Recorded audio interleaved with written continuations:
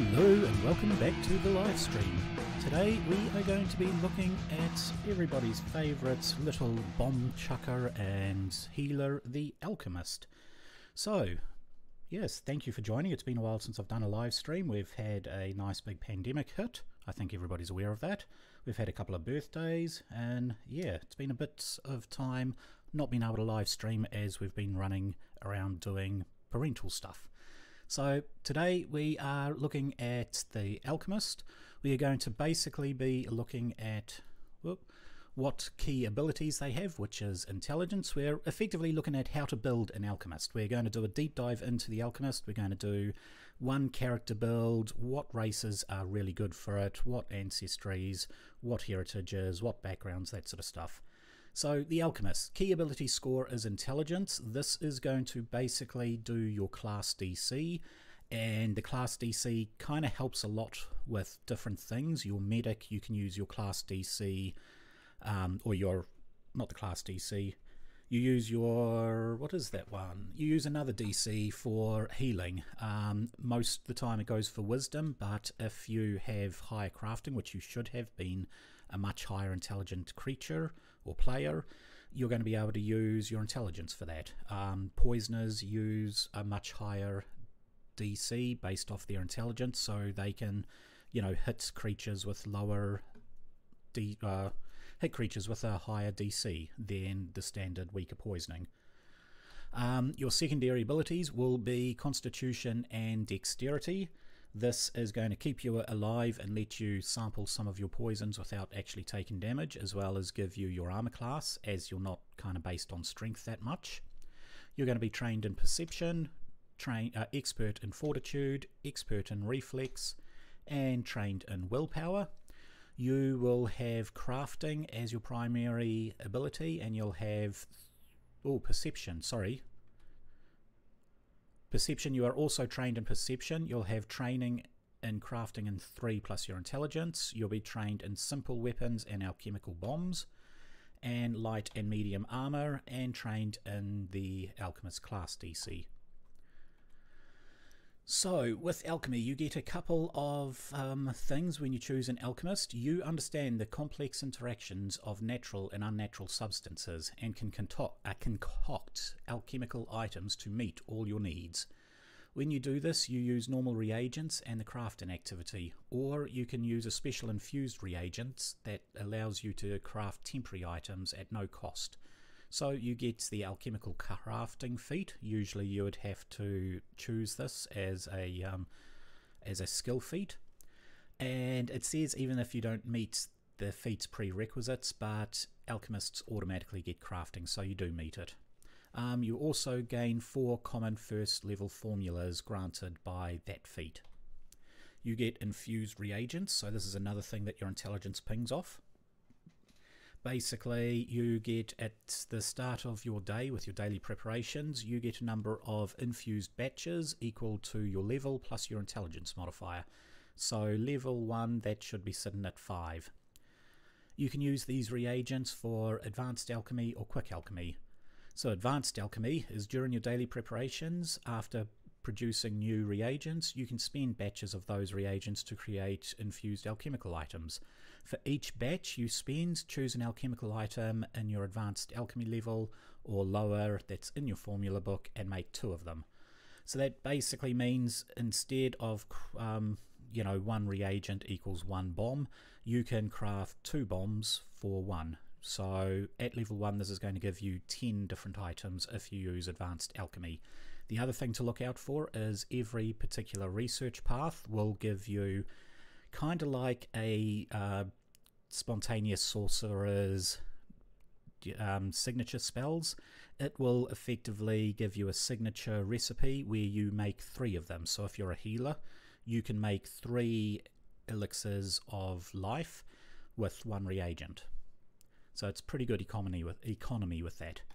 You also get quick alchemy, which basically gives you the quick alchemy action, and you can use your infused reagents to quickly craft anything you want. Now the quick alchemy action, it is an alchemist tag and it's manipulate, so it will cause attacks of opportunity. you use 1 batch of infused reagents, and you have the formula for the alchemical item you're creating. You must have that, and you are either wearing your alchemist tools or holding them. There is a note in the core rulebook that says any tools you don't have to have inside a pouch. You can just have it on your person, so it's basically attached to your belt or attached to your bandolier, something like that. You don't have to put it in there, it just counts as being active. And when you do that, you can create a single alchemical item that you could normally create. It basically remains potent until the start of your next turn, so you can quickly make a healing potion and then toss it to one of your allies, and as long as they use it before your next turn, it's still a valid healing potion.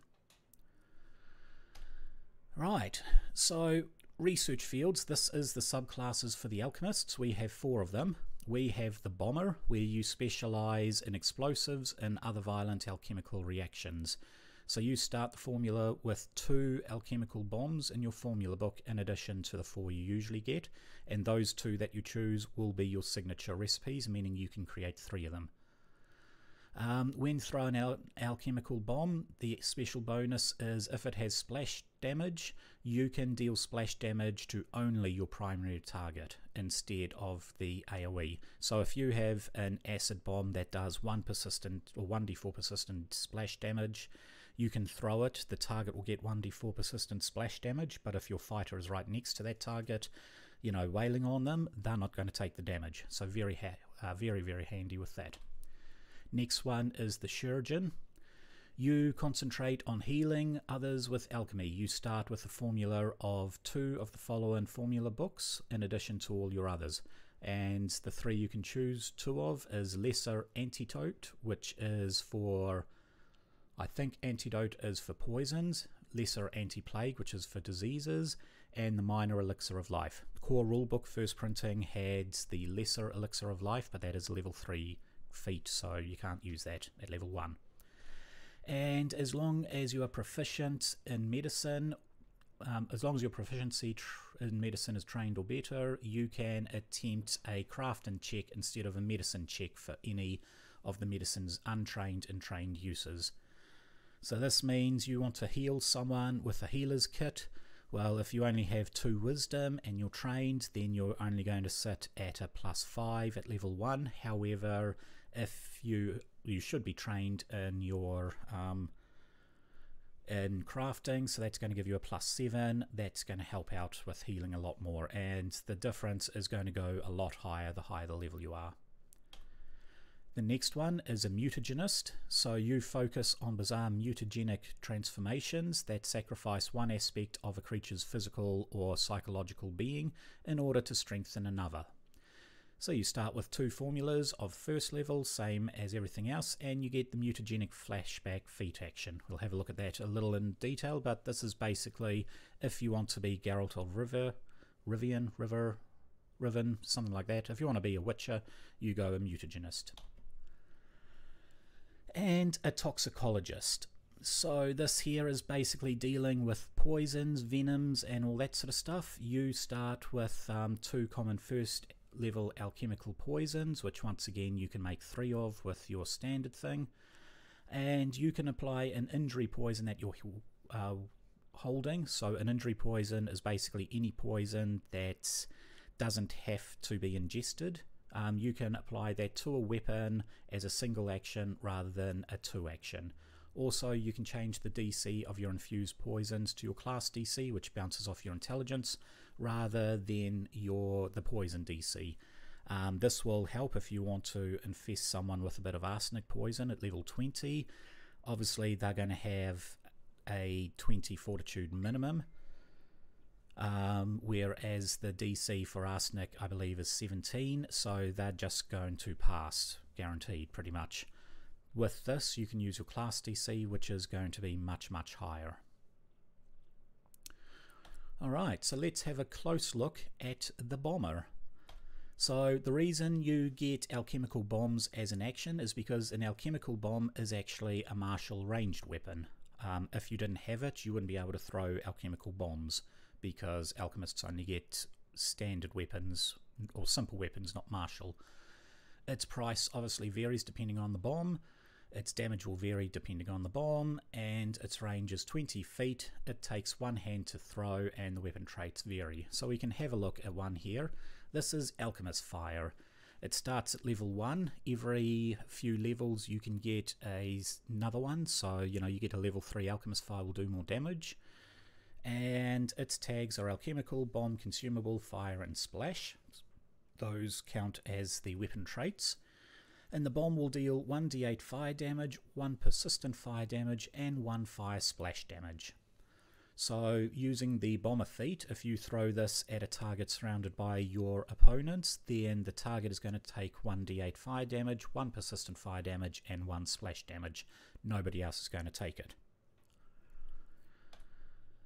And with this you have the following feats which will help you build a bomber. So level 1 you have Far Lobber and you have Quick Bomber. Far Lobber lets you throw 30 feet instead of 20, and Quick Bomber basically lets you pull a bomb out and throw it in one action instead of having to take an action to pull it and then an action to throw. Level 2 you're going to get Demolition Charge, so you can attach a bomb to something, rig up some fuse wire and light it instead of throwing it. You're also going to get a Smoke Bomb, so all your bombs create smoke. A smoke effect which gives concealment. You're going to do Calculated Splash. You can reduce the splash damage if you want. This is by your intelligence level, so you can still keep a certain amount. Say you have a fighter that is resistant to fire damage, and you've got something that is a weakness to fire damage, say a White Dragon. You throw this, you can reduce the fire splash damage on a high level 1 down so it is only doing 4 fire damage. Your fighter's not going to take any fire damage, but the White Dragon will take fire damage, which will ping its weakness to fire. You then can make a healing bomb, so you can turn elixirs into bombs and then throw them 30 feet away. So you want an AoE heal cloud, you can quickly make a elixir into a bomb, throw it into your frontline troops and heal both of them. Level 6 you're going to get Debilitating Bomb, so bombs can debilitate. That will give them a certain thing like blindness, deafness, flat-footed, that sort of stuff. I think you choose whichever one you want. And you can angle the splash damage, so you can throw a bomb and make it only do splash damage on one side, targeting the enemy, not targeting your allies. Level 8 you get Sticky Bomb, so bombs will now do persistent damage. If they already done persistent damage, then it will double the persistent damage. Level 10 you get Expanded Splash, doubling the splash damage, and you get Great Debilitating Bomb, basically upping the amount of options you have to choose from. Level 12 you have Uncanny Bombs, you can now throw 60 feet away. You have True Debilitating Bomb at level 14. This is going to give you the ability to double the amount of damage, so if it was doing Blindness 1 it'll now do Blindness 2. I need tea. You get Exploitive Bomb, which basically Exploitive Bomb, this foils the resistance of people who might have a resistance. So you're firing a Alchemist Fire at a red dragon, you can ignore its fire resistance. You now have Perfect Debilitation, basically an upgrade to the other debilitating bombs. And level 20 you have Mega Bomb, which basically makes an awesome bomber. Now a mutagenists basically are your witches. You inhale a toxic or an elixir and it will change your body. So different things you have. First off you get mutagenic flashback.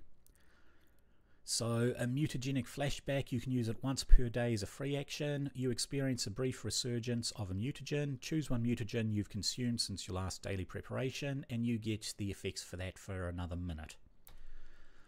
You then have the following different types of mutagens available at level 1. Bestial Mutagen, which gives bonus to damage and athletics skill checks.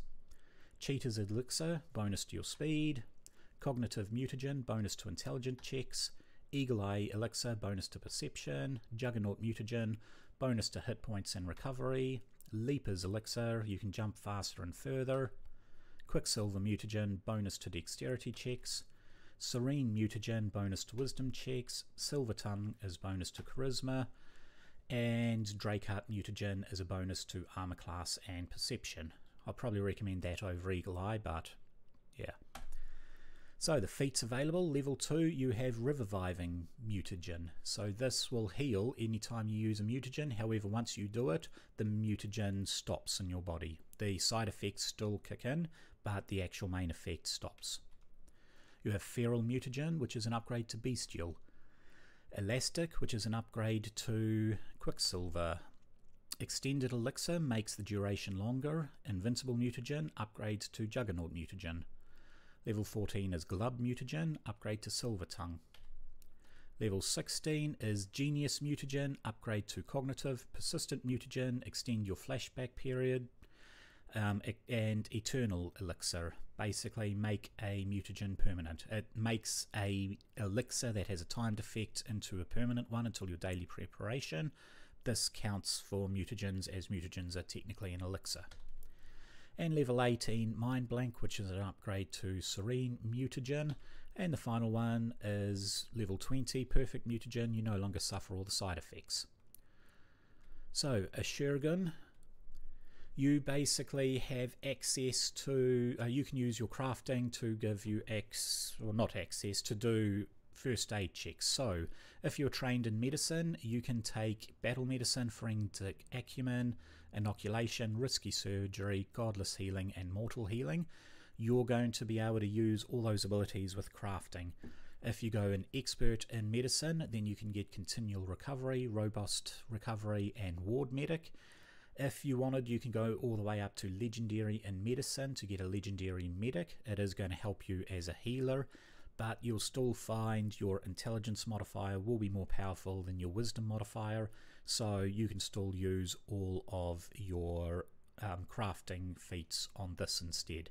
That includes, I believe, if you have a +1 for specialty crafting and alchemical, you're going to get a +1 for healing. So the different feats you can get, there's not as much as the other two. Level 4 you have the Healing Bomb. Basically, yep, you can convert a healing potion into a bomb. You have level 6 Combined Elixirs. Make one elixir with 2 effects. This can go with your mutagenist as well, so you can drink 2 mutagens at once. But this one here, it's kind of cool. You can basically mix 2 healing potions into one and give them double the healing. Level 10, Merciful Elixir. Elixir of Life removes fear.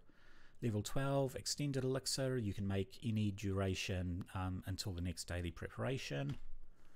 Greater Merciful Elixir. Now Elixir of Life counters more effects.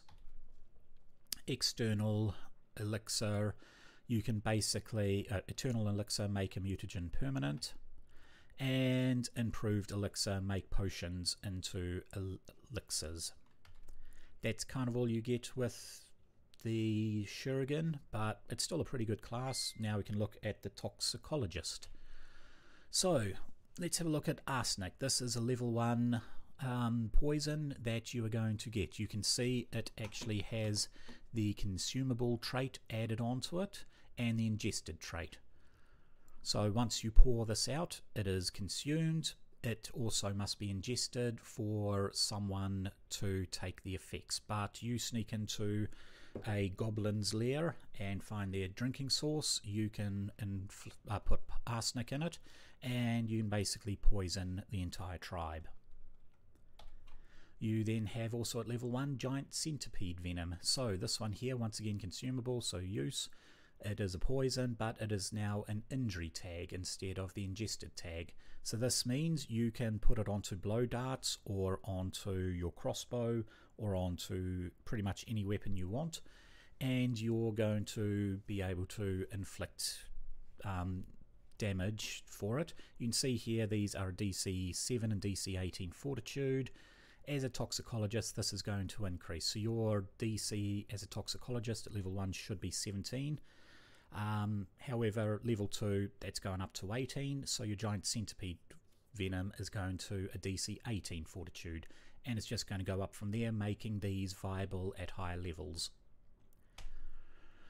So taking this, here is a level 7 hill giant. Now based on, I don't know where the other notes I've put on, but basically based on general mathematics with upgrading to 19 intelligence at level 5, you are going to have a class DC of 23.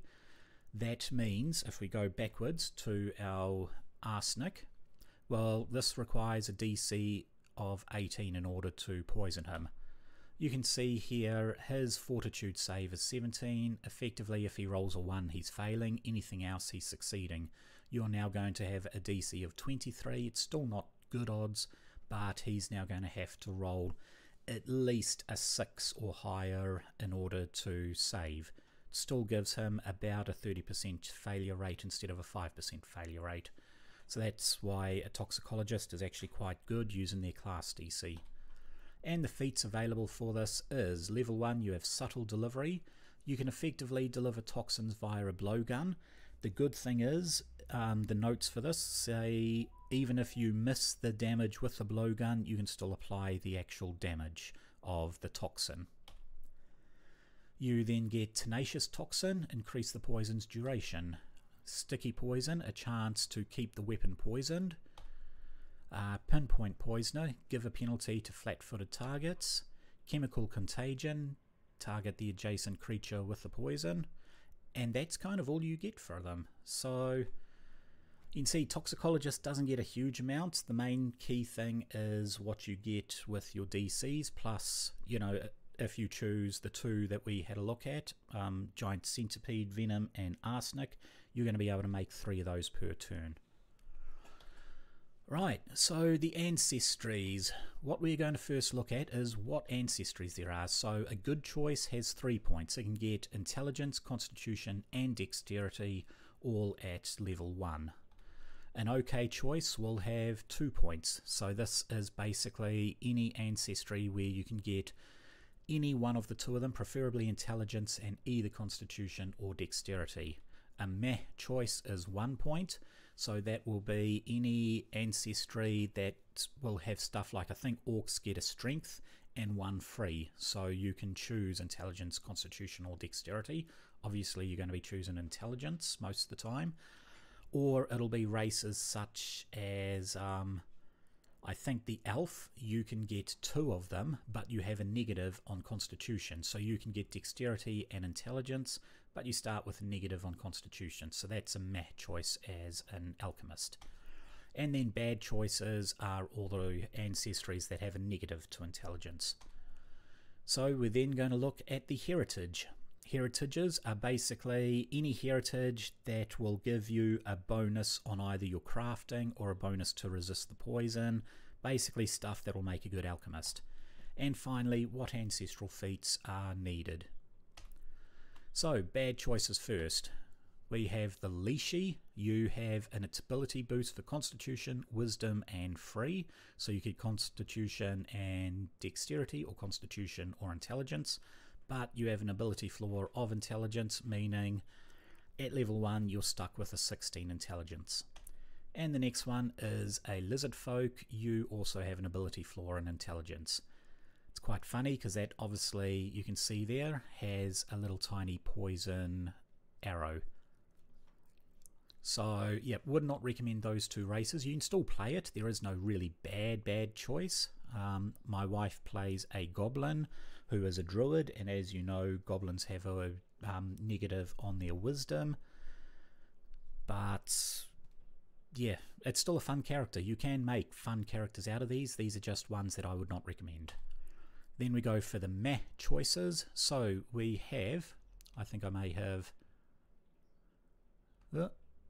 yeah, I didn't put any animations on these. I must have mixed up them. That's alright. Meh choices are your spider people. Basically they have a floor to constitution, but they get dexterity and a free one. So you're going to have dexterity and intelligence, no constitution. Same with the kobold. And with the Shuni, all of them have a negative on constitution. And none of them have a bonus to intelligence, so you're going to be using your free one for intelligence. Then you have the Golma, Kitsune and Orc. Basically they only get 2 ability score increases, and none of them are intelligence, so you're going to be using that for intelligence, meaning you're missing out on the others. Alright, okay choices. So you have your dwarf, which will give you a constitution and a free one, so I would choose intelligence. Elf is an okay, it really probably should have been in the meh choice because you do get a flaw to constitution, but you get dexterity and intelligence, so you can negate that flaw by giving yourself constitution. That's kind of why I put it there.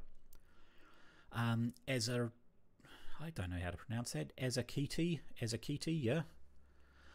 That's your fish people. You have a flaw to wisdom and you have a bonus to constitution, so you want to choose intelligence. A gnome, you've got constitution and free and a flaw to strength. Halfling is dexterity and free and a bonus to strength, weakness to strength. A gnoll is intelligence and free, so you can choose either constitution or dexterity and a flaw to wisdom. A grippy is a bonus to dexterity and free and a flaw to strength. A Cornrussu is a bonus to constitution and then intelligence and a flaw to charisma. Catfolk is dexterity with a negative to wisdom, and goblin is dexterity with a negative to wisdom. So all of these you can give yourself a bonus to intelligence and at least one other. We also have a flesh warp, so these are ones that have a bonus. They only have 2 increases, but one of them is one of the chosen. So a flesh warp is constitution, fetchling is dexterity, human you get 2 free ones, a shisk you get an intelligence and a free. These are porcupine people from the Magwai Expanse. Strix is dexterity and free, and a Tengu is dexterity and free. So they are all pretty good. You're going to get to choose 2 of the 3. The next ones are going to be your good choices, and for this we have the last 4 races available, which is your android. You get dexterity, intelligence, and you can choose your constitution. You have a hobgoblin, gives you constitution and intelligence. Obviously you can then choose dexterity. A rat folk gets you dexterity and intelligence with a flaw to strength. And the last one is a sprite, which gives you dexterity and intelligence with your next one being constitution you can choose, and your flaw is strength. As they don't use a lot of strength, they actually make a pretty decent toxicologist or a pretty decent shuriken, because they have the ability to fly, they can move pretty quick. So yeah, these are the races I would recommend if you are going to build one. Alright, heritages. These are all the heritages that actually get some sort of bonus that are going to help you. So an artisan android, effectively you become trained in crafting and you get the specialty craft and feat of your choice, which you can then choose for alchemical crafting. You have an anvil dwarf. You are pretty much the same thing. You're trained in crafting and you get the specialty crafting. However, you get to choose 2. So you can go with alchemical items and then an extra one. If you want to be the party repair, you can choose blacksmithing. If you want to make money doing gems or making art, go for that. And dwarfs get a second one, strong-blooded dwarf. So this gives you a, you can shake off toxins, you gain a poison resistance equal to half your level, and each successful save and throw reduces the affliction by 2 instead of 1. Alright, other heritages are a versatile human. Effectively, you can choose any general feat of your choice, and that's going to open up a whole heap of really cool feats that you can choose for your poisoning or for healing or anything, your crafting, pretty much anything. Choose it at the end and you can go wild. You've got a strong gut shisk. This here is, you can go 1 week without food before you begin to starve. That's not really helpful. Additionally, the onset time and lengths of stages for all disease and poisons that you are affected by are increased by 50%. So if the on stage is instant or only lasts 1 round, it has no effect. It effectively reduces the length of time that a poison can last. And Steelskin Hobgoblin, your flats check for recovering from persistent physical, including bleed, energy or poison damage, is 13 rather than 15, or 8 with help. So that's going to help you if you get poisoned by your own concoction. You just need to roll a 13 or higher to ignore it. Okay, finally we have a look at the ancestral feats that will help you. So cleansing subroutine from the Android lights line is your nanites help purge your body from chemicals and toxins. So with a successful fortitude save, you reduce each stage by 2 or by 1 against a virulent poison. I just need to double check to make... oh yeah, okay. Why am I not clicking? There we go. And the dwarfs have Eye for Treasure. So this is going to give a +1 bonus to crafting checks when you roll a recall knowledge. You automatically become trained in crafting. Well, we're probably going to have that twice now, so that's going to give us 2 extra skill feats. And we get the appraise skill feat, crafter's appraisal, which is going to let us have a look at magical concoctions and know what it is. Okay, other ancestral feats is general training for your human, which gives you a first level general feat again, and then natural ambition, which gives you a first level class feat, meaning you can choose 2 particular class feats. The really good thing about sorry, where am I going with this train of thought? The really good thing about all of your feats with your... I'm totally lost in my train of thought here. Basically, none of the class feats have a prerequisite. You must choose this particular research path. A lot of the stuff, like a lot of the druids class feats, require you to either be a wild druid or be a storm druid and stuff like this. If you are choosing alchemist, then you don't actually get limited. So, you know, all the feats will kick off. You can be a toxicologist and still take far bomber, or be a healer and still take the blow dart ability for the toxicologist. None of them are locked off. This means humans are extra better at choosing level 1 feats, because there's nothing inherently bad about any of the feats and nothing locked behind a subclass rule. And the last one is the Aphorite initiative crafting, the Aphorite being the versatile heritage from the Axis of Lore. Your affinity with process and order makes you a natural artisan. You gain the trained proficiency rank in crafting, and you gain specialty crafting. So fairly similar to a dwarf. Alright, the last one is actually the Hobgoblin, and he's in the middle because he has 2 of them. So the first one is Alchemical Scholar. You learn the formulas more easily. You gain 4 common first level alchemical formulas, so this is going to put an alchemist up to 10 formulas they know at level 1, and an alchemist usually gets 2 per level. Well, this is going to give you another 1 per level. Effectively, it means you're never going to have to buy a formula, because you're starting off with 10 and you're getting 3 per level to choose from.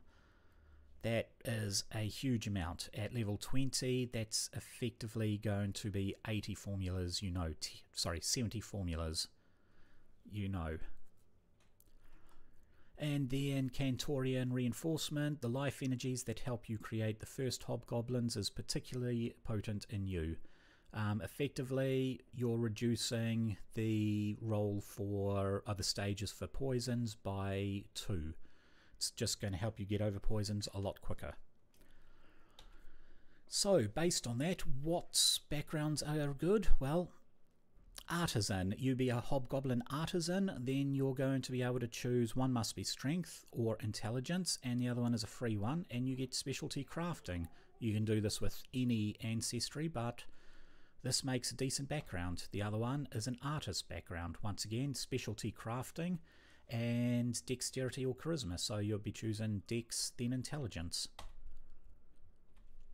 You've got Mirabite Prodigy. This here, I believe, comes from the Golden Road guide for the Lost Omens World Guide, and you can choose Dexterity or Intelligence and a free one, and then you get Alchemical Lore and Specialty Crafting. This is going to be really good. Basically, you want to make any particular... Yeah, you can... It's just really good. Trust me, very good. And then Secular Medic, this is going to give you the Battlefield Medicine skill as well as the Anatomy Lore skill, and you're trained in medicine. Okay, Alchemist Tinkerer, your dedication to scientific inquiry of your native Alchemist provides you with great insight to the mechanical and chemical innovation. So you get Dexterity or Intelligence and a free one, and you then get Engineering Lore and Alchemical Crafting. Not really super helpful, but it's a decent one to look at. And then a Shori Seeker from the Magwai Expanse. You've dedicated your life to unraveling the secrets of the ancient Shori Empire. Basically, you get Crafting, Shori Lore skill, and Specialty Crafting. And then once again, Dexterity or Intelligence. So those are just examples. There are so many different backgrounds you can choose from. I really like the Meravite Prodigy, simply because it's one of the few that give alchemical lore. But yeah, your choice as to whichever one you want. Final build, we can have a look at our Strong-Blooded Dwarf. So your free ability you're going to choose will be Intelligence. You're going to choose the Dwarven Feat.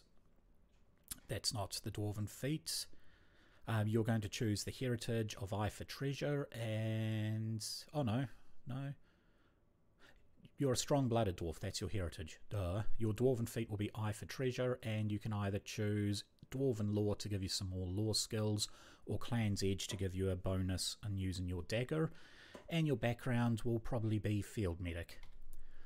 Or you could be a Hobgoblin, given your free ability to Dexterity. It says Dwarven Feat, I just copied and pasted, bad mistake. But your Hobgoblin Feat will be Alchemical Scholar, giving you 10 different alchemical formulas at level 1. Your Ancestral Paragon Feat will be Cantorian Reinforcement, and your background will be Meravite Prodigy. So based off all of that, why don't we actually look at building a character inside Wanderer's Guide. So we're going to make this one a good Alchemist. I added an 8. We're going to keep him to level 1. We are going to activate all of the usual things that I let my players play with. Dice Integration, Auto Heightened Spells. Then we're going to go Ancestral and Free Archetype. So, what particular one are we going to make here? Well, by popular demand, basically I have a friend who loves dwarfs, so he has chosen to go with a dwarf. Okay, with this dwarf we are going to choose Intelligence, so we're going to have Wisdom, Constitution and Intelligence. We're going to have a bit of a dip in Dexterity, but that's all good. Our Heritage is going to be Strong-Blooded Dwarf. Our first Ancestry Feat is going to be Eye for Treasure, so that's going to give us a +1 on Recall Knowledge, and we gain the Crafter's Appraisal skill feat. And then the next one I'm going to choose will be Clan's Edge. Okay, so background for this dwarf, if you wanted one, basically he grew up working in his father's forge. He grew up, you know, helping his father out. He got a really good eye for crafting and all that sort of stuff. He did notice every time some sort of disease hit the area he was in, you know, it happens, and most of the people would get sick, most of the dwarfs, even though dwarfs have a high constitution. Him and his family never really got sick that much. So he was kind of, you know, he just took it in his stride and carried on chugging along. He then, when he came to age, he got gifted his clan dagger, and he proudly joined the Dwarven Defense Forces inside the Five King Mountain range. So it's pretty much protecting the underground highways between the different cities from orc incursions and all that sort of stuff. One day he was doing his patrol with his unit when the wall collapsed and out came a horde of pretty much whatever you wanted. It would have been Drow Elf, or no, Droger, the big giant dwarfs that, you know, cast enlarge on themselves. His force was losing the battle badly. He was still a pretty new rookie, so it was pretty much they were going to die. But one thing changed their life. The local garrison sent some reinforcements to help protect the battle, and one of those people was this old withered dwarf that looked so skin and bones you could mistake him for a short elf or a really underfed halfling. And yeah, this dwarf basically moved up the front of the line. He went and was administering all sorts of potions to dwarfs, and the dwarfs would be able to jump back up and stick in with the fight. But this giant droger came out shouting and scaring all of the dwarfs. This tiny little dwarf just walked up to him and laughed in his face. He then turned around, grabbed 2 potions from his belt, chugged them down. Then suddenly all these massive muscles started growing on him.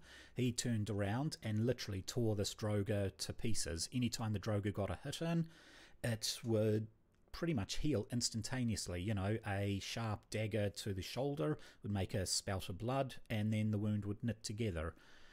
After the battle, he pulled out some more little flasks from his pouch and threw them at the hole. They hit the hole and exploded and collapsed the hole.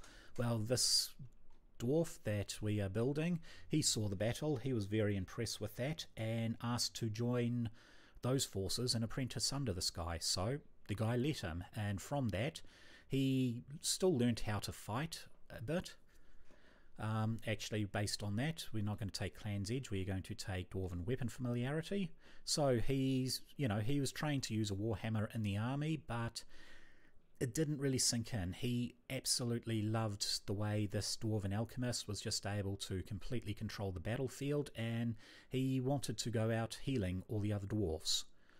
You know, go out, win the battle for the dwarfs, and then heal wherever he could. So he chose, his background is going to be a medic. I believe there is medic there, field medic. This gives him battlefield medicine, this gives him warfare lore, so, you know, trained in warfare, trained in the use of Warhammer, but also trained frontline medicine, being able to give potions and stuff. However, should it be needed, he can take a mutagen and augment his combat ability so he can stay up the front with the rest of the dwarfs. His abilities is going to be Constitution for his hardiness and Intelligence. We are then going to have a class, obviously Alchemist. We're going to go down, choose a skill. We've already got trained in crafting and medicine and warfare lore, so we're going to be trained in society. Most dwarfs know about dwarven society. Okay, we've got quick alchemy, we don't need much of that. We've got the formula book, we're going to choose a research field, and we're going with a shuriken. So that is going to give us 2 of these, and whenever we build our particular, whenever we make a minor elixir of life, instead we're going to get 3 minor elixirs. So you can see here, you create 3 items instead of 2 with your signature alchemy. We are then going to go through with our alchemist feat, and it doesn't really matter, these here aren't super important, but if you want to go down the lore knowledge, I would look at alchemical savant. And then the ability choices, obviously intelligence, we're going to go for another strength, we're going to go for another constitution and another dexterity. Right, to finalize, we have all these languages. It really doesn't matter. I mean, yeah, we'll go Undercommon, we'll go Terran, and I'm thinking every dwarf loves to swear at people in giant speak, and you got to know Orcish in order to insult the orcs better. Then for the rest of our skills, we are going to go with a little bit of acrobatics, a little bit of athletics. Now, we don't have much charisma, so there's no point in that. We do have decent wisdom, so we're going to go survival. We're going to go religion. We are going to go arcana with our intelligence. And then the other intelligence one, I believe, is nature and occultism. Finalize this character. Did I click? I did click it. And here we have our good alchemist. The very first thing we always want to do is we always want to buy ourselves an adventurer's kit. We always want to move these out of our pack to unsorted so we can stick things on our belt. The other thing, oh, I moved you into the belts, didn't I? That's silly, a belt pouch and a belt pouch. We also get ourselves a free book, which is a formula book. And then the last thing we get for free is if we go to weapon, we get a clan dagger for free. Everything else we have to pay for, so we can go for a warhammer. Warhammer, here we go. We're going to buy ourselves a warhammer. Now, sadly, we only have 10 strength. I would like to have a bit more strength for better armor, but it is going to limit what armor we can have. I don't think we can go with hide armor. I think it is a chain shirt is the best armor. Yeah, that's got that, so we're going to buy that. We need to buy 2 things, so I think they are under tools or other. Alchemist tools, we're going to buy some alchemist tools and we'll keep them on our person.